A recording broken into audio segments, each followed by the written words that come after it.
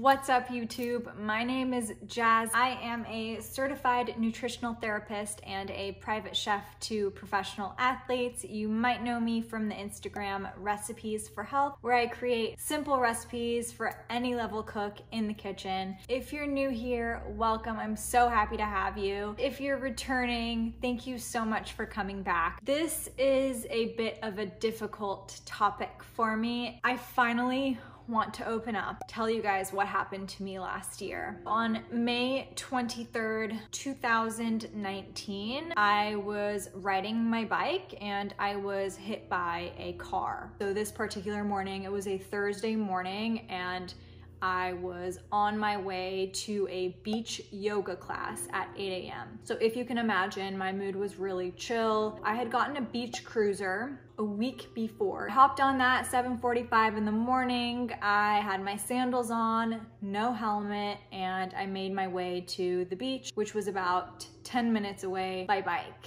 When I think back, there was a voice that I heard in my head, and that voice kept telling me, go on the sidewalk. I didn't listen to the voice. I was on the bike lane, which was right next to the street. Cars are going about 40 miles per hour on the street. There's a million other bikes. There's people running on the sidewalk. It's pretty happening. I didn't want to go on the sidewalk because I didn't want to go into where the people were walking and running. I didn't want to make them feel uncomfortable with a bike, but the voice kept saying, go on the sidewalk. I didn't listen. The next thing I know, I was on the ground. I heard a loud screech. I heard a crash, people yelling, call 911.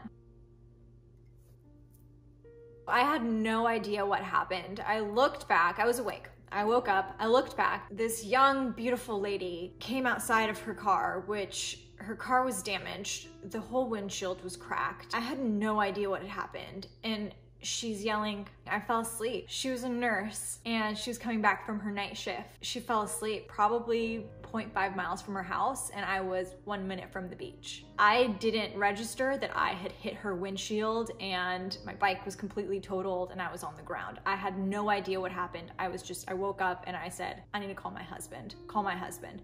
Didn't know where my phone was, didn't know where my bag was. Shoes were completely gone. Yeah, my head just really, really hurt. They called my husband for me. He rushed there at the same time they had called 911, so the ambulance rushed there as well. My husband got there right in time to go to the hospital with me. I remember in the ambulance, my body was super cold at this point. I had leggings on, a shirt like this with a sports bra, because they wanted to check to see what had happened and if I had any road rash, or they had to rip my clothes off. And I will never forget that shirt that I was wearing that day, it said, be kind to one another, which I'll bring it back to that because it's very interesting how that plays back. Went to the hospital. I was there for about 6 hours. They did a whole bunch of MRIs, CT scans, x-rays. Husband was there. My brother-in-law came. He actually went to the accident site and picked up all of my belongings. So like everything was left there. My bike, my shoes, my bag. After all of the tests that day, they just checked for internal bleeding. There were a few things that they noticed. I had 2 herniated discs in my neck. My cuboid bone on my left foot was broken. I also had road rash all on the side of my left side of my body. So from my ankle to my knees to my hip to my back to my shoulder, elbow, this part of my head, I don't know where it hit, but this part was about this big. Had a concussion. They said, you're a miracle. You're gonna be really, really sore, but you're gonna be fine. Laying there in the hospital, I had so much gratitude. I was so grateful. I was so grateful to be alive. We were thanking God the whole time. Another really beautiful thing that he did was he ended up texting everyone in his phone book without me knowing. And he said, just pray for her. Just pray for Jazz. And everyone did. I really think that everyone's prayers and thoughts that day miraculously healed me in the hospital. So I made it home and I couldn't walk and I couldn't move this side of my body. And I was given crutches and a boot. My in-laws came the next day. Had a lot of help around the house. I went from the person doing everything to the person that needed everything done for them. I couldn't even go to the bathroom myself. It was very humbling to have everything taken away from you in a split second. But I had this amazing support system. My in-laws were there for 5 days. So as soon as they they left, my best friend flew out from California. As soon as she left, my brother took time off work from California and came out to take care of me. As soon as he left, my mom came out for another week. The different emotions that I felt through, I would say probably the first 2 weeks, were wild. I was really scared at first. I wasn't going to be able to do anything that I had done before and all the things that I loved. I'm a spin instructor. That was really difficult for me to have that taken away from me. Obviously, I couldn't cook because I couldn't stand up, so that was taken away from me. I didn't know if I was gonna ever be able to be the same and have the same lifestyle that I had. And then I went through a phase of being sad that this had happened to me. And I was trying to find reasons to justify it, which is really, really messed up. That was just one of the emotions that I went through. And then I was angry. I was angry at myself on choosing to go to yoga that day, that I chose to leave at that time, that I hadn't listened to that inner voice to get on the sidewalk. I kind of felt like if I had done things differently, I wouldn't have been in this space. The overwhelming feeling of being grateful superseded all of those other emotions, and still to this day I have that emotion of being grateful. I'm grateful every single day, and I thank God every single day I got to live another day and I got to experience another day on this earth. My life was saved that day through a miracle. So 2 weeks passes. I'm really not able to move very well still need a lot of help. I'm still bruised and I still have road rash. I have major headaches because of the concussion.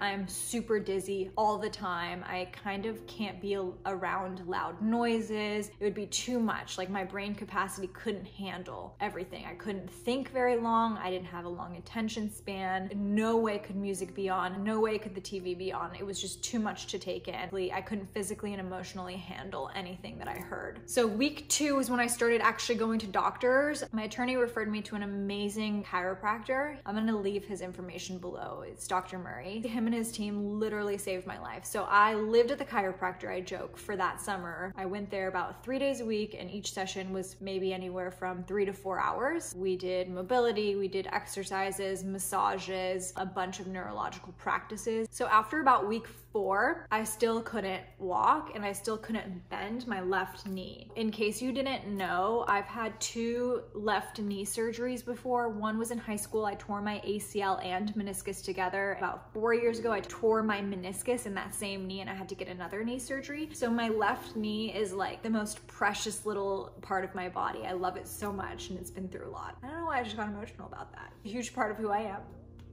My left knee. When I couldn't move my left knee, I was super scared. I'm like, oh my gosh, here we go again. I'm gonna have to have another knee surgery. Something's gonna be wrong. If you haven't watched the documentary Heal, I ended up watching that documentary a few times during my healing process, and I took a lot of the concepts that they teach in that documentary to help heal my body. So go check it out. I think it's on Netflix. I took an MRI on my knee, and if you guys have ever taken an MRI before, they're long and they're loud. I decided for the whole entire time where I was in the MRI machine, I was going to reimagine my knee sewn back together. And the loud sounds of the boom, boom, boom, boom, boom, that was like little triggers in my knee, like putting it back together. So the entire time I just imagined that and I visualized that. It's super weird, I know. I just really needed help. I needed to heal. 5 days later, I got the results back and my doctor gave me a call and I was like holding my breath. I remember, I think Alyssa was sitting next to me. I picked up the phone and he was like, "You're good. Your knee looks perfect."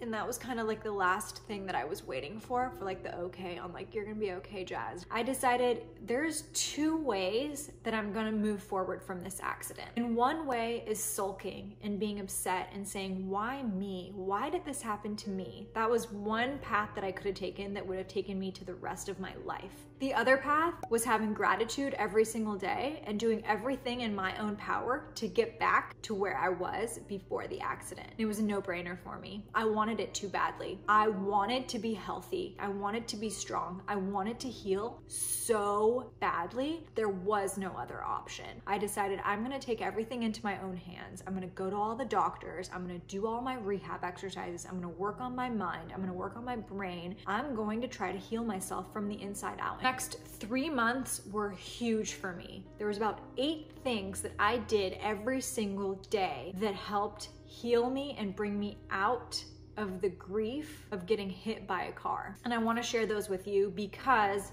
it can help you wherever you may be in your life. You do not have to have gone through an accident to be able to take away from this. You could apply these concepts and help get you out of it and help you live the best life that you were meant to live on this earth. Number 1, scripting. So what is scripting? It basically just means writing out things that you want as if you have them. For example, for me, when I couldn't walk, I wrote out a journal, and 100 times I would write out, I just got back from running 1 mile on the beach. I just got back from teaching a spin class. I just got back from doing a 1-hour workout and I feel amazing. I would write these things as if they had already happened and I was writing about them. And it's so neat to look back on that because it's always humbling to remember where you came from and where you are now. And I look back on that journal thinking, I'm so lucky that I can do all of those things that I longed to do when I couldn't move. Number 2 is my meditation. So I specifically use the Simple Habit app. They had a bunch of different programs on trauma and like how to heal from trauma. And there were like 7-day exercises of like 5 to 10 minute meditation. It's like almost a form of therapy and it's just all on your phone and you can do it on your own time. Tip number 3 is my gratitude journal. This was so important to just have some positivity in my life when I felt like there was nothing. And I'm sure we can all relate to this at times in our life. We feel like nothing's going our way. There's always something to be grateful for. One of the ways that I always started was I'm alive. I am alive and I'm breathing. Smell the fresh air and I can give my loved ones a hug. Every single day I wrote about 20 things that I was grateful for in that moment. Tip number 4, I did 5-minute presence exercise, which just means you're present for 5 minutes. So wherever you're sitting, whether you're outside, whether you're inside, you're just present. You're listening to your thoughts, you're listening to your body. Say it's just a form of consciousness to just like be aware and be here. Tip number 5, I did a super anti-inflammatory diet. So I kind of went MIA off of Instagram for about 2 months just because it wasn't my main priority and I didn't really have much capacity to like give others. Cut out all sugar, I cut out all gluten. There's nothing wrong with those things necessarily, but for someone that's really injured and you're really inflamed inside, it's always great to take it back and want to heal your body from within. I didn't drink. And the reason for that was because I did a lot of research and I talked to my doctors a lot about my healing concussion. I was really nervous about my brain. I wasn't as sharp as I usually am. Let's just say that. And still to this day, that's like actually one of the things that I still struggle with is sometimes I don't remember the words that I want to try to say, but that's okay because the people around me know that and they'll help me out. But one of the things that's really not good for when you're healing your brain and the neurological aspect is drinking alcohol. Cut out alcohol, which is not that big of a deal for me anyway. I didn't drink that much. Tip number 7 is I did all of my rehab exercises. So when I would go to the doctor, when I would go to the chiro, I would grab the exercises, I would write them down in my phone. 1 hour a day, I would work on those exercises. So for me, it was my shoulder. I couldn't lift my shoulder up very high. And then obviously my knee was inflamed and my foot hurt. And the last thing is I prayed to God so much. And I thanked him every single day for being able to allow me to live and breathe another day. After about 2 months, I started to feel a little bit better. I was still a little bit dizzy and I still had headaches, but I managed to do 10-minute walks around the neighborhood or lift like 2-pound weights in my living room or do some balancing exercises. I never once took a pharmaceutical, which was really important to me. I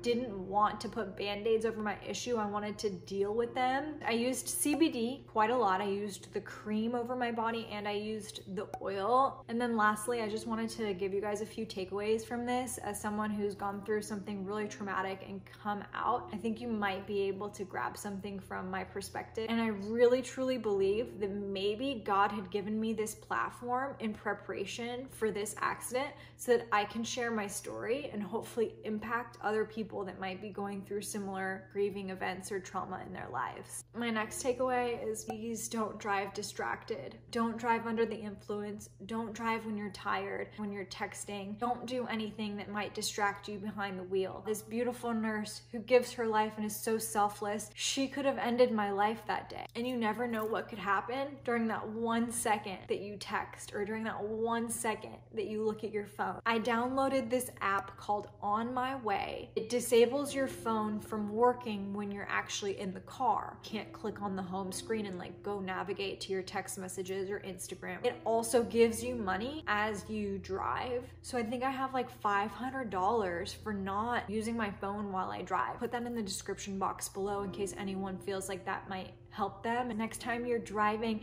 and your phone buzzes, don't pick it up. It's not worth it. It's not worth it for you. It's not worth for anyone else. I learned my lesson. I wasn't wearing a helmet and that was a big no-no. And still to this day, I deal with some head stuff in my neck. And if I was wearing a helmet that day, that probably wouldn't have happened. Actually editing this video right now, and I realized that I forgot to tie it back to the one point I spoke about earlier, which was the shirt that I was wearing that day. The one that said, be kind to one another. And the reason why I want to tie it back is because if someone were to have seen me in those 6 months after my accident, they wouldn't have been able to tell that I was hit by a car and I was going through so much trauma. And it was at that moment that I realized every single stranger that we come in contact with has gone through something difficult in their life. They may be going through it. They may have a past, and that makes them so beautiful, but we have no idea what people are going through. We can just be kind to one another. We can love on each other, and we can be respectful of one another. So if that's one thing that you're able to take away from this, is just to be kind to the strangers that you see. You never know what they could be going through at home. Every single one of us has a really special story. It's what makes us all unique. So maybe we can share our stories more with each other to try to build a community that's non-judgmental and supportive of each other. Thank you for listening to my story. It means so much to me, and thank you to each and every one of you who actually were there for me and your prayers. It all means the world to me, and I really believe that I couldn't have done it without every single one of you.